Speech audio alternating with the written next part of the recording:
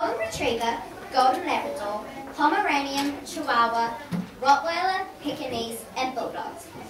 These are just 7 different breeds of dogs. That's right, today I will be speaking to you about 2 different dogs, the Rottweiler and the Pekingese. These are 2 of the dogs I own and look after. These 2 dogs both have very different looks. The Rottweiler is black and brown and has a very short tail. The Pekingese has long hair and the colour of fur varies. As well as their looks are very different. To top it off, the Pekingese is very small and the Rottweiler is humongous. And the funny thing is that the smaller one always picks on the bigger one and not the other way around. Now, it's hard to bark these dogs, considering they both, absolutely, with no doubt hate them, but there is a way to do it. You need a big room with their own bath, and you need to bath them in warm water with dog shampoo and conditioner.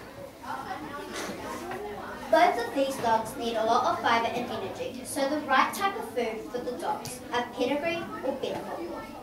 The Pekingese needs strong bones, so it is a good idea to feed her milk, and the Rottweiler only requires water because he is big and has thick bones. The dogs need to be walked at least once or twice a day, or maybe. Usually it's good to bring a ball or doggy treats with you so that you can trade them on the way. If your dog becomes naughty, send them to puppy school when they're younger or dog school when they're older. As well as Rottweilers being loyal friends, they can also be used as police dogs or even a guard dog for your house. So, do you want a Pekingese or a Rottweiler or any other dogs? Because just remember, they need a lot of love and looking after, but you will probably get the same in return.